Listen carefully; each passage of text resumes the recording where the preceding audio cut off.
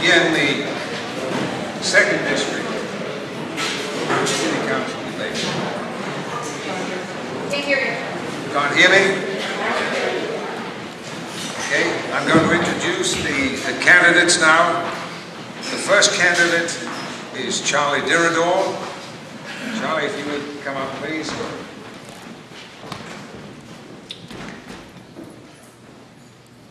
Charlie is 48 years old. He is a real estate developer and investor. He has his own company, Lions Core Development Company. Charlie has a BA from VCU in political science. He is on the board of the Virginia Center for Inclusive Communities.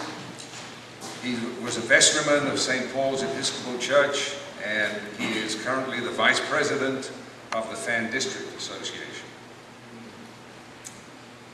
The second candidate is Charles Samuels. Charles, if you would come up, please.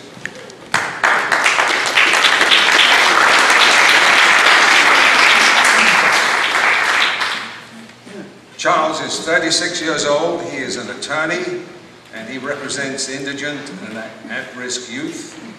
Charles has a Bachelor of Arts from the College of William and Mary and a JD from the University of Richmond.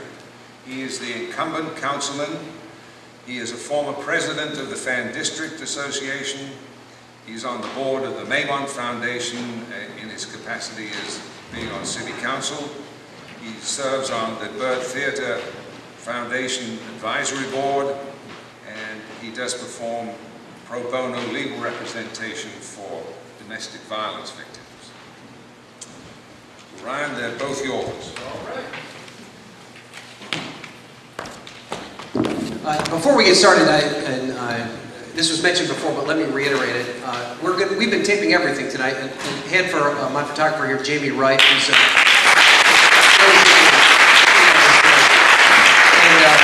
our goal is that it's probably not going to happen tonight, but hopefully over the next couple of days we'll have the entire debates, both from the 2nd and the 5th district, on our website in some capacity, so that for folks that couldn't be here tonight, you can let them know about it, and we can spread the word, because we've had a very substantive discussion up until this point.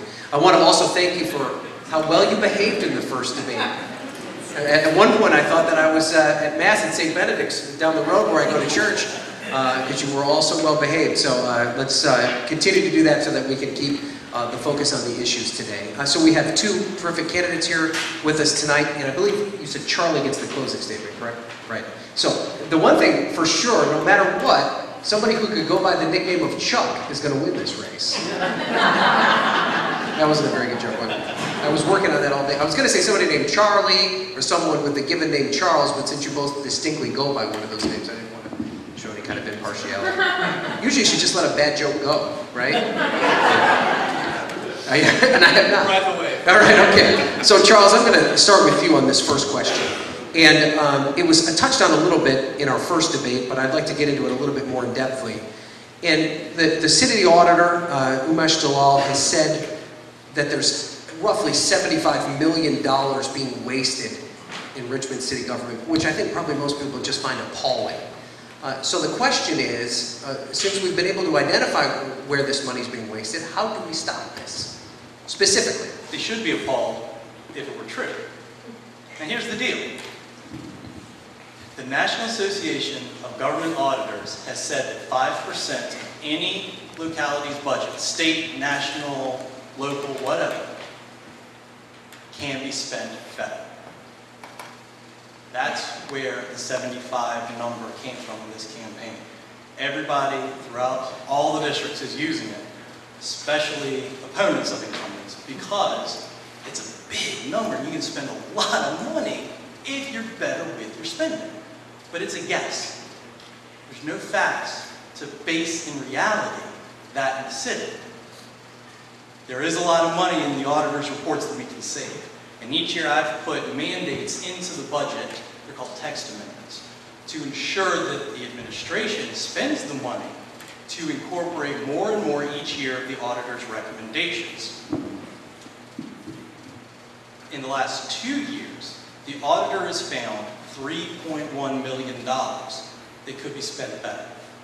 3.1 is a lot different than 75 million.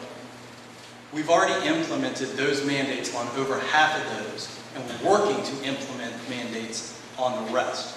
Sometimes it takes longer if you have to go through a procurement process to purchase a specific software. A good example is the police. They had to get some new surveillance systems in order to follow the auditor's recommendations. It takes time to go through the procurement process to get those surveillance cameras installed. It's not an actual number. It's a guess based on a national suggestion. So I wanted to dissuade people of that idea right off the bat. Well, let me get Charlie in on that. Do you agree? Do you think that that's a not made-up a guess number? at all. In fact, Umesh's reports are online, and you can read them, and the money's there. The problem is we've got a city council that doesn't have the will to implement those reports or tell the mayor to implement those reports. 6 years ago, one of the auditor's reports was about the fleet maintenance system. There was $6 million in that report, $5 million in that report, and that hasn't been adjudicated as of yet. Why? Why are we still sitting here with all these auditors' reports on the table? And I disagree with you, they're real. They're online for you to read. Why are we still talking about them and not doing something about them? Do you think that number is that big, though? Oh, yes. 75 million? Yeah, I sat down with Umesh Dalal. I mean, it's an amazing, it's staggering, the waste, fraud, and abuse in this system. Right. Charles? I sat down with Umesh and said, where did the $75 million come from? Charlie Spoutin that he sat down with you. Umesh says, no. Charlie came to a press conference. It's actually on his blog. Charlie came to a press conference where Umesh used that number as the example. I sat down with Umesh and he said, no, that's not the correct number. Here's a real number, a factual-based number, fact-based number I can show you about how much money the city can save. There's a difference between listening and jumping to conclusions. Okay, so Charlie, even if you do think that that number is 75 million, I mean, Charles has kind of outlined some of the hurdles that come into place in terms of the bureaucratic process of government. Give me something specific that you would do as a city councilman that perhaps Charles isn't doing that would allow the city government to be spending that money more effectively. Specific. Spending more money or saving money? Either. Not wasting it, I guess is what I'm asking. All right, well, first of all, if we were able to implement those audits, which we have not been able to do as of yet, they do it incrementally, they don't do it wholesale, which I would advocate for. One of the first things I would do is look at how we can pay our firefighters and our teachers and our police officers in a better manner, in a more respectful manner. They haven't gotten a pay raise in 5 years. And in the last year, we've lost 24 police officers in this city, not to retirement, but they've left. But what does that have to do with saving the money in the... Well, you were asking how we're going to spend money. Right. No, I'm asking how are you going to prevent $75 million from being wasted? Implement the audits. Talk to the mayor. Communicate with the mayor. And at one point or another, this council, this six, has got to stop being a rubber stamp for Mayor Dwight Jones. And that's what I see happening over and over again, Ryan. So, Charles, are you a rubber stamp for Mayor Jones? How would you defend that accusation? When we, as a city, voted to change our form of government, we got rid of the city manager system, we put an elected mayor in. City council became a legislative body. We're not 9 little mayors anymore. In order to implement an auditor's recommendation, which we have been doing, and I've been doing specifically, you have to put something called a text amendment, a mandate to the administration that says, this is how you will spend X amount of money, and this is where that money is going to be allocated from, this is how it's going to be spent, and these are the benchmarks that have to be reached. We've done that. I've done that specifically each year I've been on council. The mayor, technically speaking, the chief administrative officer of the city, the administration, actually has to implement it. I think my opponent might still be living in the past. We're not 9 little mayors that can boss the city manager around and he's got to worry about how to keep 5 people on his side so he can keep his job. Byron Marshall doesn't answer to any of us, he answers to the mayor. The mayor's the only person that can fire him. Our authority, our power as a council, as council members and as the body, is specifically through legislation. It's not through bossing people around. In order to make it work, you have to work with the people to build consensus, and you have to work with the administration to make sure we're all on the same page. City divided against itself is not going to stand. That's why I think it's so important to use outcome-based budgeting. Work with the citizens to find out what they want addressed, and then budget towards those goals. Okay, we're not going to let this dominate everything, so we're going to move on to another topic. And this is a topic that I think is especially applicable here in the fan, and that is the noise ordinance, which is something we've covered quite a bit on television. And one of the big complaints that city residents seem to have is that there is kind of a ineffective and sometimes inequitable way that this noise ordinance is implemented. Charlie, do you think that the current noise ordinance works? And if not, how would you change it? I don't think that it works. The noise ordinance has been a political topic for Charles all along. In fact, when I looked at your campaign finance reports, I saw where you bought the noise meter that you have with campaign finance funds instead of out of your own pocket. So it's automatically a political issue. Here's the You point. can do that, though. That's part of his... I You can know, use I know. campaign funds as part of your responsibilities Here's as the a point. council person. Here's the point. We chose to live in an urban area. We chose to live in an urban area. And 55 decibels is really not realistic. You know, Charles is from Richmond, and I grew up here. I knew what I was getting into when I moved here. Now, I'm not saying that, you know, it's on till the light of dawn, but what I am saying is that 65 decibels, 70 decibels would be a more realistic number. Now, we could break it up into zones, where if you lived in Windsor Farms, or if you lived in Lock Green, or if you lived in any of these other quieter areas, then you could have a lower threshold. But I think if you live in an urban, dense zone, that you should be expected to understand that you live in an urban, dense zone, we live next to each other, and there's going to be noise that you're going to have to deal with. I agree, we need a noise ordinance. The first one he wrote, unconstitutional. Judge threw it out. The second one he wrote has been called ill-written by the mayor of the city. So, you know, I think it needs reworking. And when I get there, I will undertake a process with you all to rework it. Charles, is 55 decibels reasonable? Is it... Depends on who you ask. Now, let's put it into context. My voice in this room, I would guess, is somewhere between 55 and 65. That's the noise that you all are hearing. That's okay.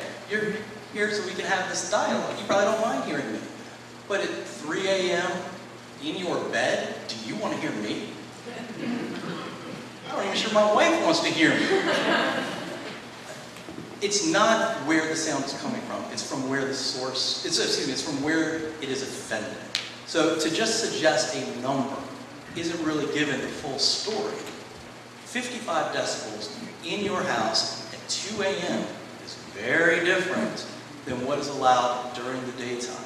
But get into the specifics a little bit of it, and I think the big problem that folks have had is that, A, which you both have already touched on, it's difficult to ascertain what's offensive.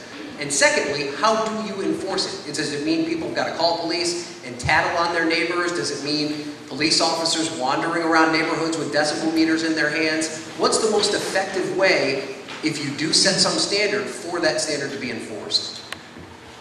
The most effective way for the standard to be enforced is for people to be good neighbors and understand we live in a community.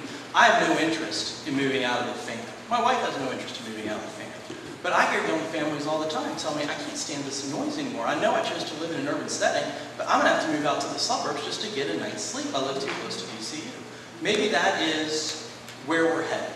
Maybe the fan is meant to be for empty nesters and for college kids, and all the families go somewhere else. I disagree with that wholeheartedly. But when it comes to actually measuring the noise, the state set out the guidelines for how it's done. We obey the state's guidelines. We don't have a choice in that. When it comes to the actual measurements, it's delineated in the law how far away from a wall, if it's in a multifamily unit, it has to be, the measuring unit has to be. And if it's on private property in a single family residence, it's also delineated where the measurements come from. Now, The police are not coming around, just driving around looking for noise out of their car. First of all, it wouldn't work. Cars are exempt, and the car would overwhelm anything else because it's the closest noise source. Secondly, sorry, but we've got other issues in the city. Now, it's true, from the time I started council till now, crime in the city has dropped 20%. But that doesn't mean anything when you're the one who's being woken up at 3 a.m.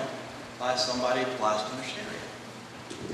Okay, let's move on. And you kind of already touched on this topic, and that's the topic of safety, which is a very important topic in light of the last couple of days. We've seen a really big spike in crime in and around VCU in the past couple of days, and it appears to be coming kind of the tipping point of what we've seen growing over the past year. What can we do to reduce the amount of crime? And this perception, I teach at VCU, so I talk to students every day. The perception is I'm okay when I'm on campus or in a campus building, but if I step off even a few feet, I've got to be worried. I've got to have somebody with me. I shouldn't be out at night. That's a serious issue, isn't it? And what can we do to solve that problem? Yes, Charles. I do criminal defense work, and I hear stories from all sides of an issue. But I'll tell you one thing specific. Nobody goes out planning to be a victim. It's incredibly important that we take care of where we're going and how we're going. Sometimes crime does happen though, and that's where we need the police on the streets. We're never going to be able to eradicate all forms of crime. I wish we could. I wish we could live in utopia. That's not going to be the case. We have a spike in crime right now, and I've been in touch regularly with the police to make sure we're doing everything we can and they have the resources they need to combat this spike. But when you look at where the crimes are occurring and you look at the descriptions, you start to see certain things that are coming out of those. Remember the bandana bandits from a few years ago? Crime spree like no other. Or not like no other. So I mean, do you think it's an isolated problem, or do you think there's a systematic problem that needs to be addressed? Is it just a period in time that we're going through, or? Historically, there have been spikes in crime. When you get a few people off the street, those crimes disappear. Good example, a few years ago when I was on council, Lieutenant Capriglione and I were at a meeting, and he told me, look, we arrested this guy. It was for trespassing. We ended up finding some drugs on him. We haven't been able to clear any of these robberies, but ever since this guy got picked up, the robberies have stopped. I don't know if he ever got pinned with any of those robberies or not, but the fact is you get that person off the street, and that spike disappears again. So Charlie, do you think there's something specific as a council member you could do to help what appears to be at this point a problem in and around VCU? Sure. We've got a major problem with the relationship between the rank and file police officers and the brass in this town. They get along, but they don't feel respected. Charles, you wrote in your op-ed piece that you had fully funded police. Let me ask you, if you don't mind. Well, then I'll pose the question generally. Does fully funding police mean taking their STEP program away from them, taking their career development program away from them, and taking any hope that they might have of a pay raise until 2016, 2018 away from them? If you don't have good esprit de corps, if you do not have a police force that feels secure in their job, I talk to street cops all the time. Richmond Coalition Police endorsed me. If you don't respect them with a modicum of a pay raise, I've talked to people that said, well, I didn't get a pay raise for the past 5 years either. But give them something to hold on to. They're leaving. 24 of them left last year. I think that if you have a healthy police force that's able to present a presence out into the neighborhoods, you can at least dissuade some of the crime. Now, let me say something. These crimes that have happened in the past 2 weeks have been random, they have been awful, and I don't blame the police for it at all. But what I am saying is, if we had more police presence throughout the communities, including that VCU area, that VCU corridor, we could maybe dissuaded some of these criminals from doing some of these things. Charles, let me have you respond first to Charlie's point about your role in the crafting of the police budget, but also to the point that if the police were funded a little bit better, that these crimes maybe wouldn't be as big an issue. My uncle was a Chesterfield County police officer for many years until he was injured on the job. To suggest for 1 second that the police are not doing their job because they don't have good morale. No. It's not what I said at all. No, let's stop, Charles. That's not what I said. Absolutely offensive. I don't think that's what was suggested, to be fair. But I think, let's respond first to the point about what the accusation that he leveled at you in terms of the funding of the police department. That's relevant to the discussion. The police chief comes to us to explain what he is proposing for his budget. He says, this is the money I need to do my job, and this is delineating out how we plan on spending it. Council approved every single penny of it. We asked him if he needed more. He said no. Go ahead.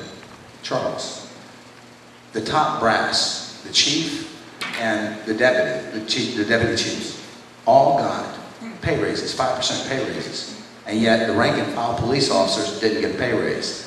That's unfair. But whose fault is that? Is that the chief or the city council's? I mean, If I'm the city council and I'm on the public safety committee, I'm going to say, y'all got to go back and rework that. I'm sorry, that doesn't work for me. Because that was in the budget, was it not? Did you not see that in the budget? All right, let's move on.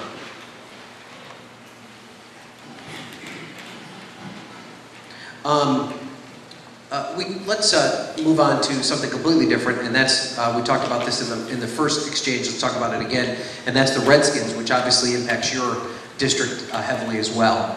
And there's different in the 5th district debate where there's a space in City Stadium that seems like a logical space. There needs to be something done there, so they are welcoming it with open arms. The space that's being talked about behind the DMV, which from my understanding of the story seems to be the leader in the clubhouse, so to speak, is something that would be a complete difference in terms of what we see there now. It would get rid of quite a bit of green space that there is becoming less and less of in the city. It would require a pretty significant construction project.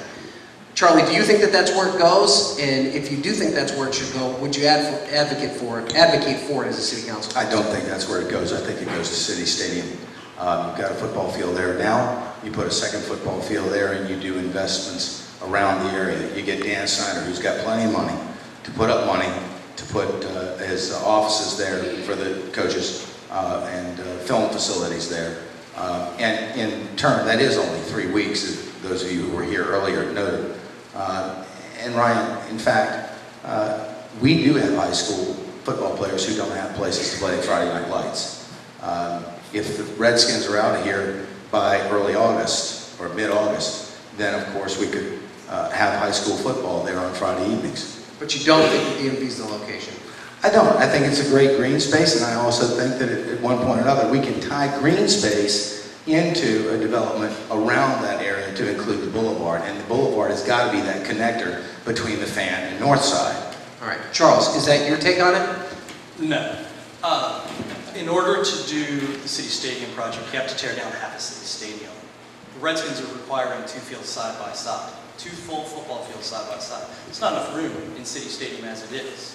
Plus, you have to have what I call the push field, which is where they run into the sleds with the cushions on them, and you can tell I didn't play football but soccer, right? You're going to need a clubhouse, not clubhouse, you're going to need a field house, and you're going to need additional office space. It's not the best location. Realistically, no decision has been made on this, certainly not by council who gets final say. To my knowledge, no decision was made on this by the administration, and I had a conversation about this with the mayor yesterday. However, when you look at that space, there's a very wooded area, and there's not a wooded area.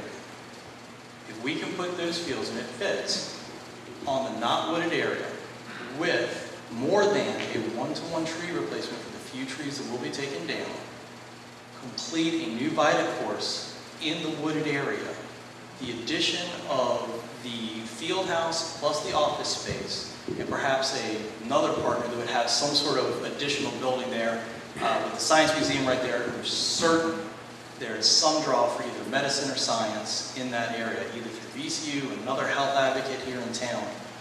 We have an opportunity for an economic bolster, now it's only 3 weeks a year, in the 2nd District to help our businesses and to encourage our residents. In addition to that, I believe the stadium, the baseball stadium, ought to stay in or almost exactly where it is. This is becoming an opportunity for the boulevard to grow into a sports area, a retail area, something that is known far and wide to bring people in. And we're not there yet. We still got to build consensus in the community. And if the consensus in the community is no, we don't want it here, then I am happy to accept that. But I'm not going to turn something down that has the opportunity to build up our area just because. The baseball stadium was going to be my next question. So, Charles, just to, you've already kind of made your point on that, but to specifically ask you, does the baseball stadium get torn down and a new one built? And if so, should taxpayer dollars be part of that project? I would prefer taxpayer dollars not be part of that project. I've looked at a bunch of studies. The majority of them suggest taxpayer dollars are not best spent in stadiums.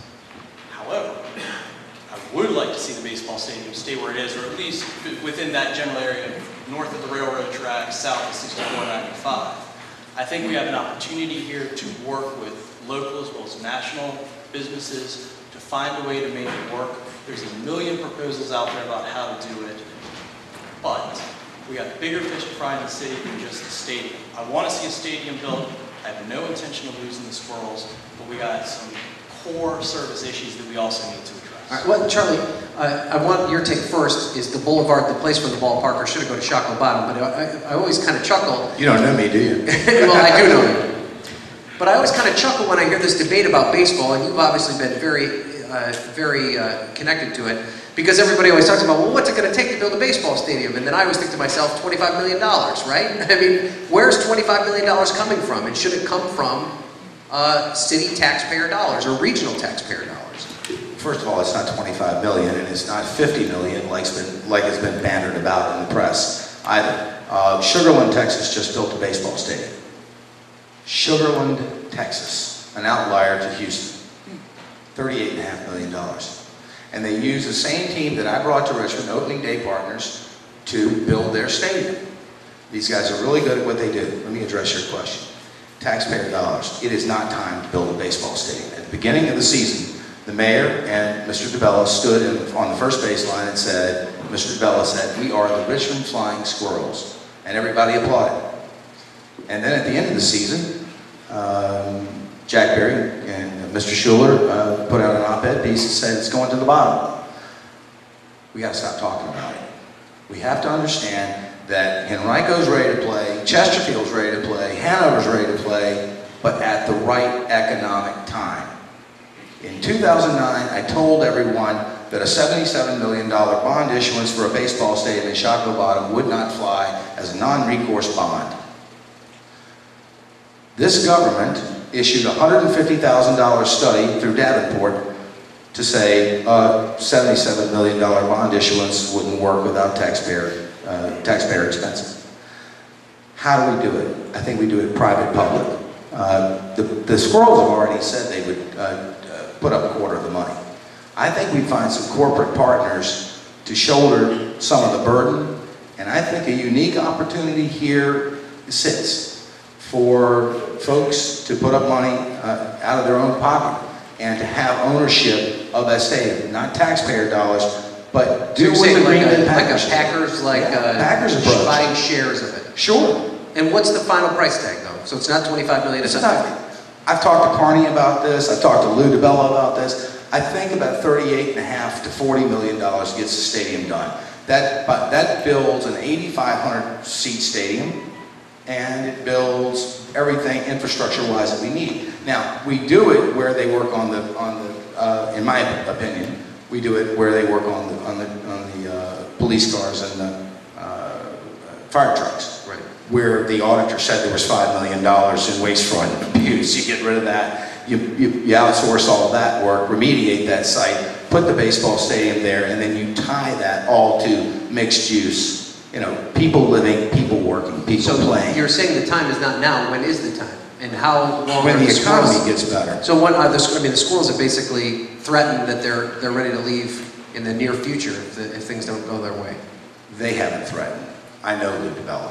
Well, He's patient I mean, enough. you may know Lou DeBella, but Charlie, No, let's be no, honest. they He goes have- into the media on a pretty regular basis Right. and says there's all these other cities courting us, and if we don't get our stadium, we're going to leave. That's Joe McGathern. That's Joe McGathern. Sorry. It's still threatening. I mean, that's the feeling the average person gets. Well, I mean, I understand you might be on the inside of this, but minor league When does baseball the- is not an economic driver. right. They're not leaving. They're making plenty of money. They leave almost every night with their pockets full of money. They're not leaving. They know a good thing when they see one. I think they have the patience to wait for the economy to get better. 3 or 4 years from now, we'll be able to pull this deal off. Okay, all right, let's move on. Let's talk about parking, which is something you two often like to talk about. And Charles, I asked you well, I'm going to start with Charles because the baseball conversation went a little bit more to Charlie's way. You guys obviously had a very public, I don't know if spat is the right word, but you had a differing opinion about the situation with overnight parking and parking in areas around bars in the Fan. And I mean, I think we do a lot of stories about people complaining about parking in the Fan, not only from residents but business owners. Charles, what's the happy medium that we can come to that would allow Fan residents the opportunity to find reasonable parking spaces close to where they live, but then also allow people like me that live out in the suburbs to come in and enjoy a bite to eat without having to drive around the block 25 times? That's a constant struggle. And if you ask different parking experts, they'll give you different parking answers. On West Broad Street, I proposed everybody come together, sort out what really everyone could agree to, and then we would implement that change. My opponent said we need to change the times to 2:30 a.m. to 4 or 6 a.m. Then he changed his mind and said, I'm going to immediately take down the signs if I was the councilman. It's illegal to do that, but that's what he said. Then he finally said, well, all right, Charles's way is the right way, but I would have done it faster. The normal process for taking down parking signs is approximately 90 days. I got it done in 45. By using the information available to me. Where'd that information come from? By being willing to take the time to sit down with people and talk about what they really wanted, and by being willing to sit down and read the city code, read the state laws, understand what we are allowed to do and what we're not allowed to do, instead of just guessing or shooting from the hip.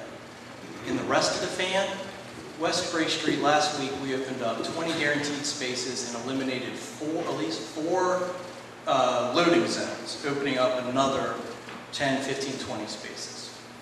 A couple years ago, I convened a group of people, including restaurant owners, business owners, public works, public utilities, the mayor's office. We literally walked what was going to become the Arts District, and in one afternoon opened up 86 new parking spaces downtown in the 2nd District, so people had better opportunities for parking. The Fan is exactly the same. There are some laws that are incredibly frustrating.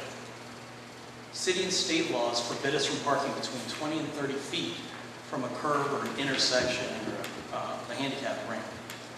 That eliminates, if fully enforced by the police, that would eliminate 16 parking spaces per intersection.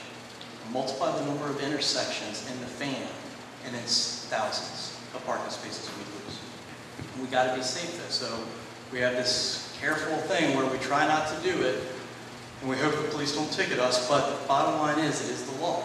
We have to find another solution, and that's why we've been working for years on the Fan parking. Fan parking started, I believe, in the mid-70s, and since that time it's been tweaked and prodded into its current situation. And even now, on Monday night, there was an update at the West Avenue Association saying what the next steps were for their street, because as part of Zone 1, they're looking for additional changes to the parking zone. The answer is simple. Work with the neighbors, work within the law, and make sure that when you do it right, and you don't have to go back and change what you said. And Charlie, let me pose this question to you, and kind of in light of what Charles is alluding to about your style. And he made this point a couple of times, that perhaps your temperament as a city councilman might not play that well, that you're your idea would be to just kind of go in there and tell people what you think and maybe not be willing to sit down and talk to folks. Is this issue of parking one that perhaps diplomacy is a better route, or do you think somebody needs to come in and shake things up? Let me ask you a question. If you've got 90% agreement between the residents and the business owners on Broad Street, what diplomacy is needed? You still have to follow the law. You write, well, I'm not a lawyer, Charles, I'm a businessman. You write the legislation and you get the signs taken down. His characterization of me is that I'm going to be out there with pliers and a ladder. That's not what I said. I'm mischaracterizing what I said. What I said was, write the paper and do the people's will. And if you depend on the mayor's office, it's going to get dragged out. You were in the meeting, I believe, on Broad Street, where a police officer showed up. Brass plate showed up, gold shield, I should say, showed up, and said, I'm here for a meeting. And we all said, great, a police officer showed up for a parking meeting. No, I didn't come here for the parking meeting. I came here to be on radio. Oh, well, the radio station's WRIR and it's upstairs. Okay. Then all of a sudden, somebody from the mayor's office shows up and says, is this the parking thing? Oh, okay. Well, we've decided to let it go ahead and get done. The signs will be down next week. Is that how it works?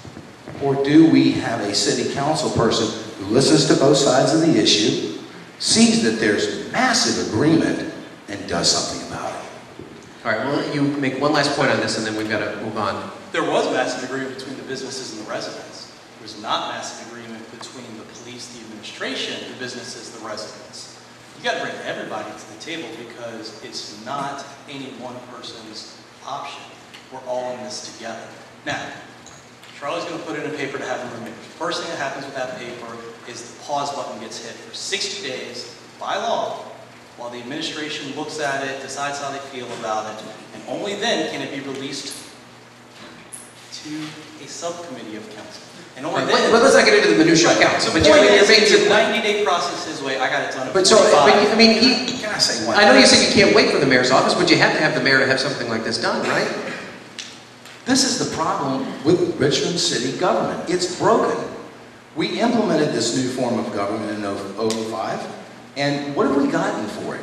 We've gotten studies, we've gotten, well, it has to go here, and then it has to go there, and then it has to go over here, and when you say bring everybody to the table, Charles, these are the people that need to be at the table, not the police, not the mayor. If it's their will to get something done, and I'm a populist at nature, Ryan. I mean, that's my nature. Let's get it done. So are you advocating for getting rid of the strong mayor form of government? Because that would require... No, I'm certainly not, but I am for getting rid of the wasting of time, the wasting of money, the time it takes to get a piece of legislation through. I mean, those people on West Gray Street said, this will alleviate parking pressures on our street. It'd be great. The businesses said, we want it. Okay, why can't it happen in 60 days? Because the law won't allow it. Okay, we're not going to... The law needs to change. Okay. So, let's now, we have about 10 minutes left, and that'll give us a little bit of time for closing statements, but I also want the opportunity for each of you to ask each other a question. So, Charles, you can ask Charlie the first question.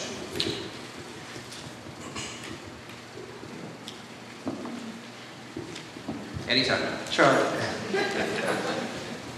My opponent's telling everybody in the city is broken. The city's in crisis. Charlie, in the past 5 years, we've seen $1 million in new development.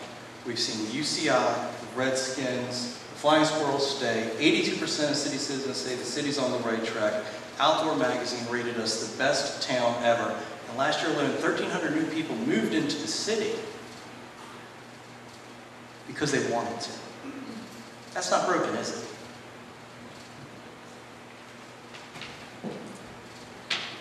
Charles,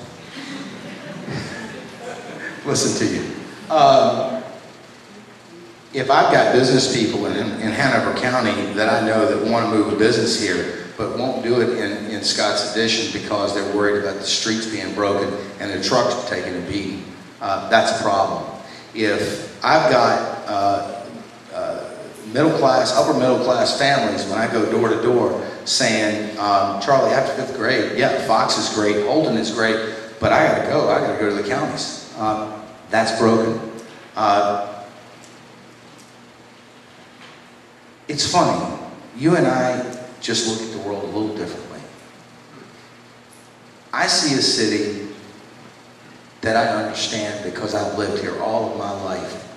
And I still don't understand why they cut the side of our streets up, sleeved the gas lines, sleeved the water lines, and didn't think to pave our streets back. They just patched them back and said, that's good enough. That's broken.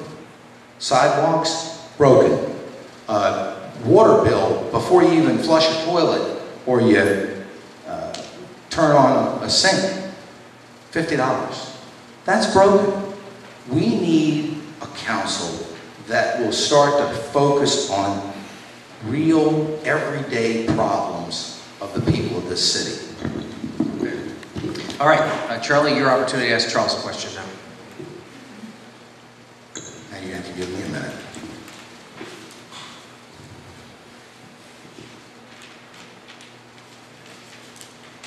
Well, it's simple. In 2009, I called you 3 or 4 times. I supported you for election to city council. And I said, I left message upon message upon message and asked you, please, Charles, engage in this baseball debate. Where are you? And at one point I talked to Jan, because Jan and I have been around bill paneling a lot, and I said, Jan, where is he? Why won't he jump in? This is a big deal. I wanted to help you. Why didn't you engage in 2009? There's 2 ways to govern. I watched bill paneling when I was a paralegal at Missoula McCandlish back then. I watched Tim Kaine be a city council person, a family man, and win one of the largest jury verdicts in Virginia history.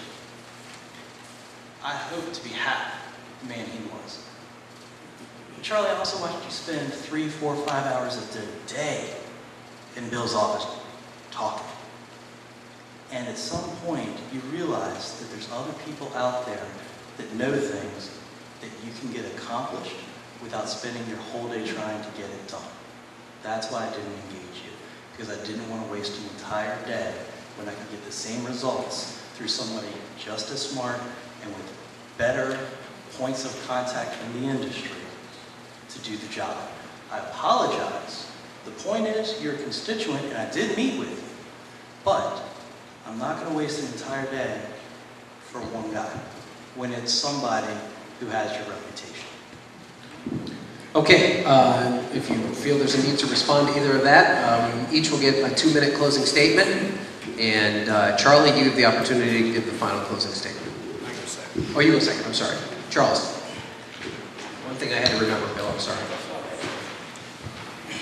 4 years ago, I came to you guys and asked for your support in my run for city council. And I promised to focus on 3 areas: improve our quality of life, revitalize our neighborhoods, and demand accountability from government. I've asked for 4 audits while I've been on council, and we've already started making implementations on each of those audits. For the first time in its history, the fan lighting project is funded for multiple years. It's never happened before now, but it's happened now. There's money not just for Grace, for North, South, and Mulberry. There's also money in it for Floyd. We're going to keep that project going. You get these results by knowing how to work with people, by building consensus in the community, by building consensus on council, and by building consensus in the administration to move everybody forward together. We've put a conservation easement on the James River Park system. That keeps those parks safe for not just me, not just Henry, but Henry's kids, our grandchildren, their grandchildren. I've got $2 million in the budget to help restore Monroe Park and Admiral Clay Park, a park that other people will be happy to transfer to another entity. The point is this: when you're looking to enhance your quality of life, when you're looking to revitalize neighborhoods, that's what I've done. I realized that the tax abatement program for rehabbing our houses in the fan and in other areas was about to expire. That program was going to go away. I removed the sunset provision on it to make sure that that program will keep on going. We're starting to see those abatements come offline now, where we're starting to see 100% taxes again on those entities. That was the point of that program, to rebuild it, to rebuild our city, to rebuild our neighborhoods. It's working, and we've got it in place to continue to work. But we have to address some issues in the city. We have to address poverty. We have to address education. Education is not just a stump speech for me. At 25 grand a year as a city council person, you do not send your children to private schools. This is Henry's soon-to-be school. Benford is the next place he'll go. And we'll see where he's going after that, depending on how he does in school. But 10 seconds. The point is, I'm in this with you. I build by consensus, I lead by consensus, and I need your help on November 6th. Thank you guys very much. Okay.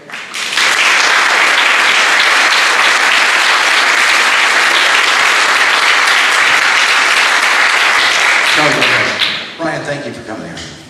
And I want to thank the Fan District Association, my fellow board members, for hosting this. I want to thank you all for coming here as well. I know that it shows that you share a deep, abiding interest in our neighborhood, and I share that with you. I understand this neighborhood. I grew up in this neighborhood with my father, building restaurants and running restaurants and watched them as I was a little kid. I understand this neighborhood because I worked at Stewart Circle Pharmacy. And I learned there that this is a unique community we live in. And it's a unique community that deserves unique representation. You know, as I went door to door, and I announced in February, I'm a glutton for punishment, I announced early. As I announced and went door to door, I heard one theme over and over. Charlie, if we don't do something about the middle schools in this city, then we're going to have a problem. I've got to leave. I will work diligently with our school board representative, if you heard the first debate, to go line by line to make sure that the funding is there to bring an IB school north of the James River. That's got to happen to keep families in the fan. Secondly, we have got to fix the streets and the sidewalks in this city generally, but in this district specifically. We are the fan district, folks. It is not right that there's a speed bump at the 1200 block of Park Avenue where there's a gash in the street. What are we going to do? Pull up the Belgian blocks and repave the street after we've repaved the street, after we've repaved the street, after we've cut the street up? I want to be your pair of eyes. I want to be that person that's out there looking out for you every day on the street, working. I need your help on November the 6th. I have appreciated being a part of the Fan District Association. Those park cleanups, there's one next weekend, mean the world to me. 10 seconds. On November the 6th, you've got a stark choice here. There's his way and my way, and we respect each other. But I will tell you, I'm right. You need an advocate. Thank you very much.